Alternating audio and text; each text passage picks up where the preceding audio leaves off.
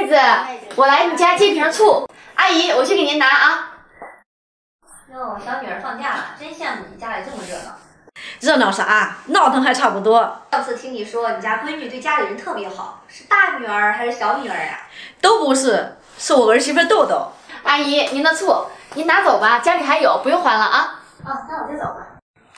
妈，我嫂子到底给你灌了什么迷魂汤，让你在外人面前这么夸她？就是她为这个家做什么贡献了？您怎么不夸夸自己亲闺女呢？每天给全家人洗衣做饭，算不算贡献？为你哥生儿育女，孝顺父母，算不算贡献？伺候你们2个小祖宗，给你俩端茶倒水，算不算贡献？我倒是想夸夸你们俩，可你们俩一个好吃懒做，一个全是心眼儿。等你们俩什么时候为家里做点贡献了，我再向别人夸吧。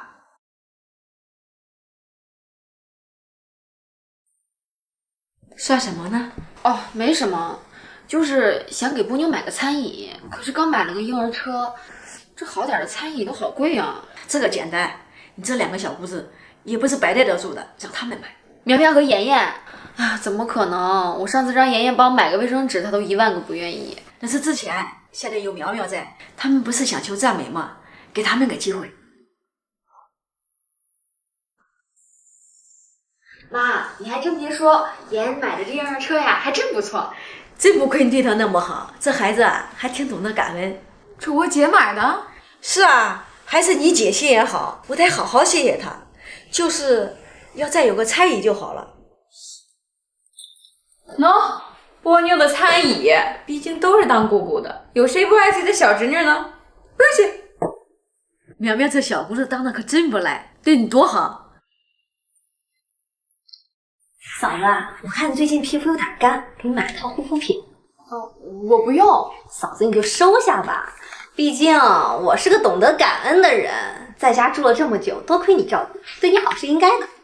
嫂子在家伺候你这么久，一套护肤品你就想收买人心？嫂子干活的时候怎么不见你帮忙？啊，嫂子，我来。你买套餐椅有什么了不起的？牛什么牛啊？给我来，给我来，给我。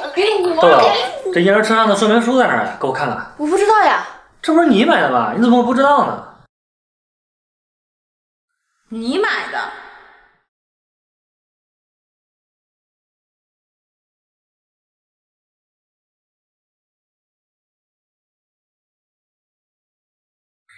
哟，怎么拎回来这么一大堆东西啊？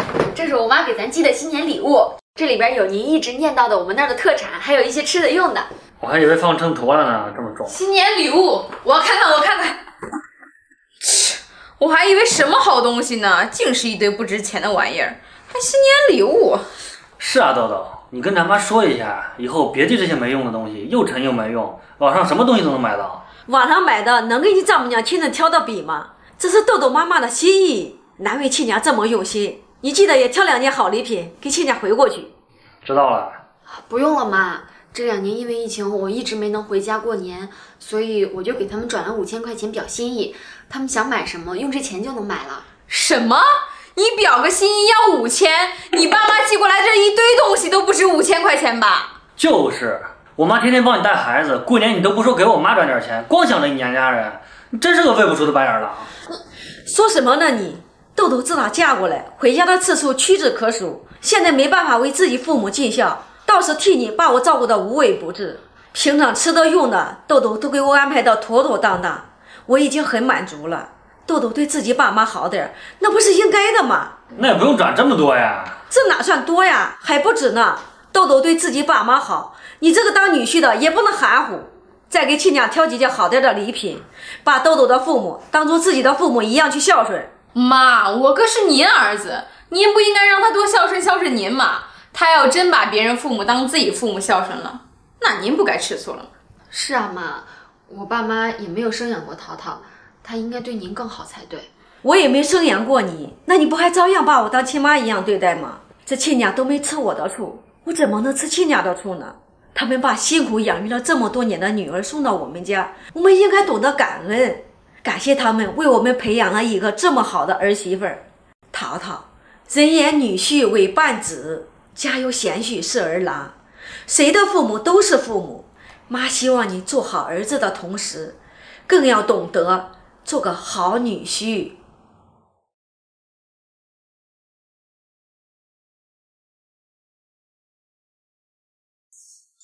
吃完饭把碗放厨房，我来刷，不能剩饭啊。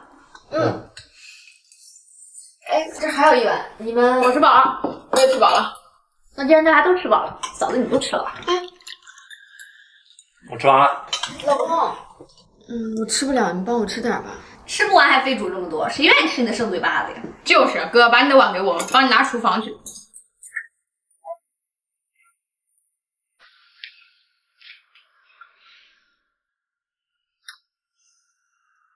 吃不完就别勉强。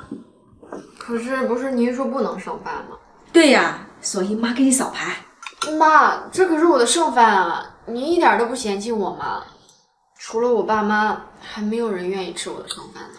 我不也是你妈吗？吃自己孩子的剩饭，嫌弃什么？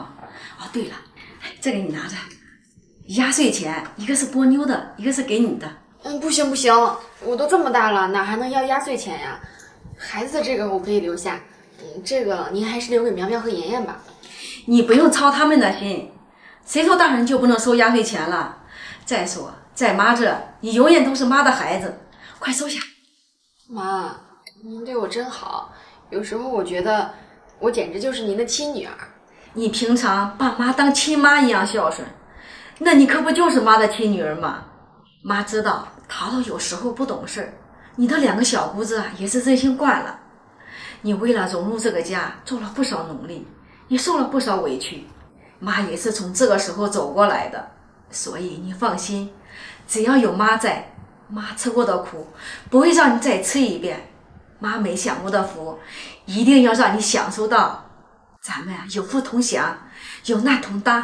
妈，您别这么说，你好不容易媳妇熬成了婆，要是再跟我有福同享，有难同当，那不相当于您年轻时候吃过的苦还要再吃一遍吗？那有什么？这人呐，就不能老是计较自己失去了什么，而是要知足于自己得到了什么。而且妈觉得现在已经很幸福了，日子不算富裕吧，倒还凑合，身子骨算不上硬朗，但还算健康，母慈子孝，家庭和睦，儿孙绕膝，这就是妈最想要的，简简单单的幸福和享乐。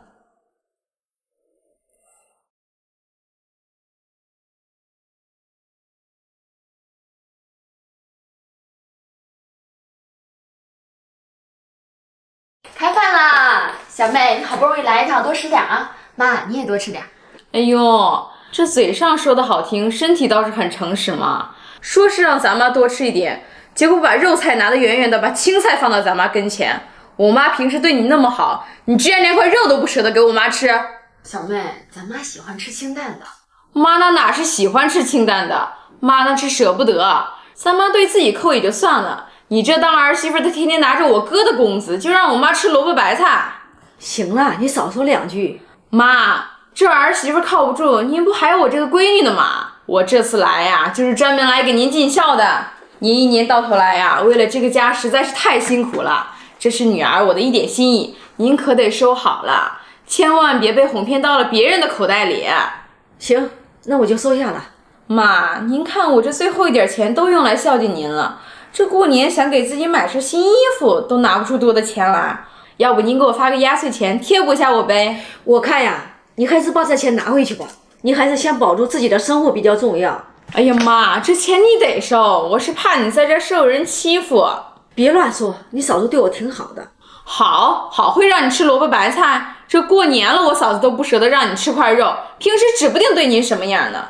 看事情不能只看表面，妈前段时间体检查出来有高血压，不能吃太多肉。今天是你来了，你嫂子才做了几个肉菜，平常为了照顾我清淡的饮食习惯，你嫂子那么爱吃辣的一个人，现在做菜连盐都不敢多放一点，不是给几百块钱就叫孝顺了。真正的孝都是在生活中的每一件小事和一言一行中，别总挑剔你嫂子。你嫂子既然嫁过来就是我们的家人，一家人就应该在一起过个和谐健康年。对不起嫂子，是我误会你了，谢谢你把我妈当亲妈一样孝顺。应该的，大家都是一家人。小妹，你以后有什么需要嫂子帮忙的地方也尽管开口，等一会儿吃完饭咱出去逛街，给你和妈一人买2身新衣服。